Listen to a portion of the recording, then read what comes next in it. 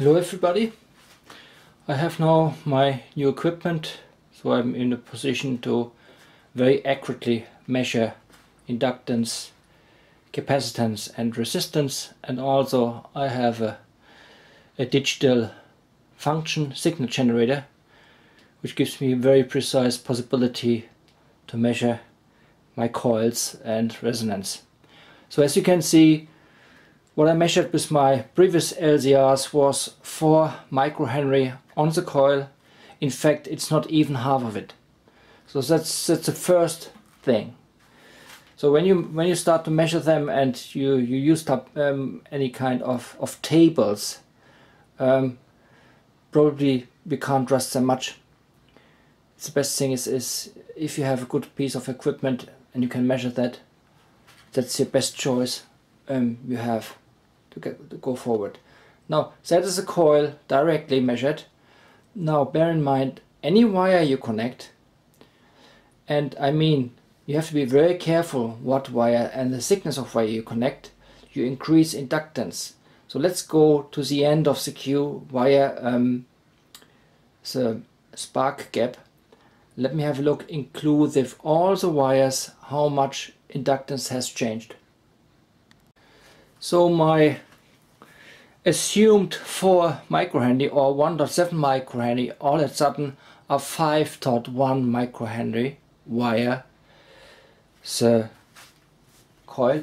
And there's another thing you have to bear in mind. I use this cable, very bad choice. This cable has a high resistance and make a bit difference, so that's also not accurate to do it this way. I should really cross connect that with a very short cable, then it would be much better. I give you a little overview how much difference it makes to use such kind of crocodile clip. It's a really a bad choice for such kind of system for measurements. As a little test, I've connected now here a little crocodile clip. We have 0.41 ohm. That's a hell of a lot. Now let's connect this one. This is a 1.5 mil cable. It's good for around 3 kilowatt. Let's measure the resistance of this cable. 0.001. That's 250 times less resistance. So it's very important, whatever you do here in such kind of system, make sure you use the best and the thickest cable and the shortest length. Otherwise you get errors with calculation all over the place and you have a hard time to find the right value for your Tesla coil or for your energy system. So looking now at finding the right capacitance, I used two 1.4 nanofarad in parallel 2.8 and used my air capacitor here as a trimmer. As you can see, I have nicely the possibility to change my capacitance here. And now we have around 5 micro Henry on inductance. So my calculated value for 4 microhenry was 3.5 nanofarad. So I should be around 3 nanofarad. I should reach the frequency of 1.35 megahertz. So as you can see here, very nice adjustable. I think 3.5 should be to 8. Get 3.6. No, 3.5 is the maximum I get out here. Almost 3.6 nanofarad. Yeah. Before we continue, I'd like to talk a little bit about how to measure your resonant frequency in a lumped circuit like this parallel RLC circuit. So you connect in parallel to the inductor, you connect your signal generator. However, I'm not sure if you can see that there is a 10 kilo ohm resistor connected to the signal generator. The oscilloscope probe goes directly. So if you would connect them both in parallel, so they're both technically parallel. The only difference is that the signal generator has a 10 kilo ohm resistor in between.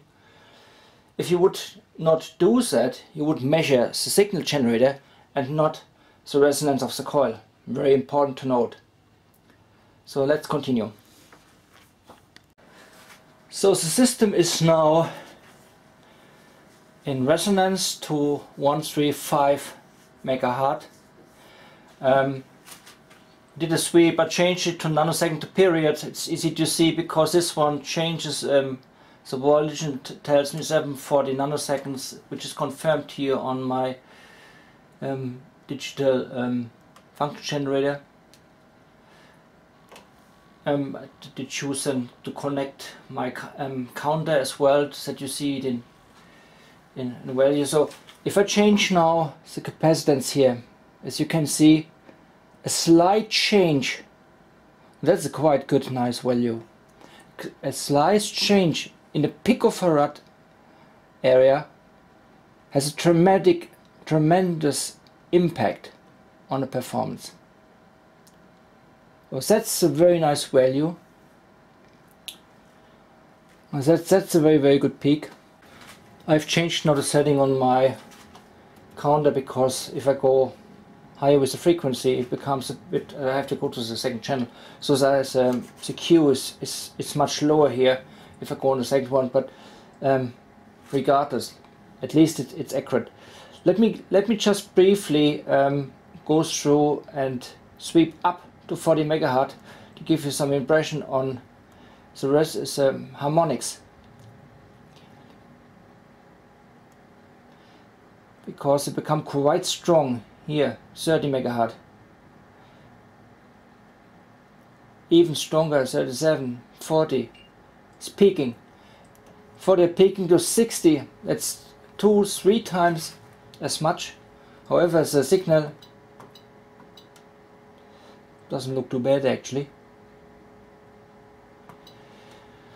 Well, I haven't worked in that frequency yet on the system, but that's something worth to investigate, to tune the whole system at a much higher frequency. Let's go back.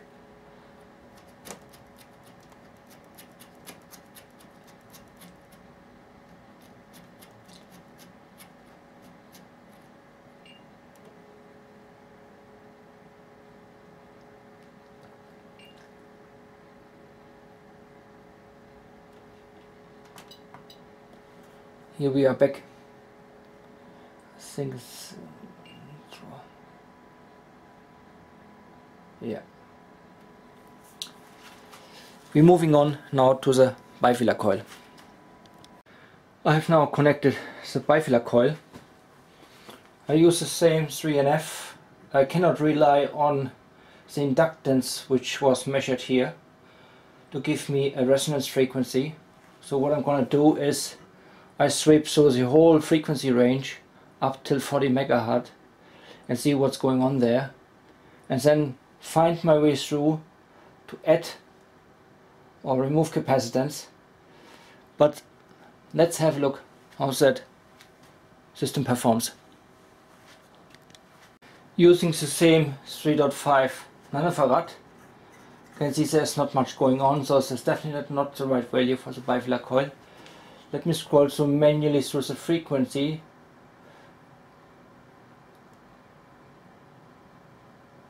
So you can see here I have a strong contender about 13.5 megahertz, and here, as you can see, at that range, capacitor is really here in a resonance, and the 3.5 nanofarad making difference, but that's 13.35 megahertz.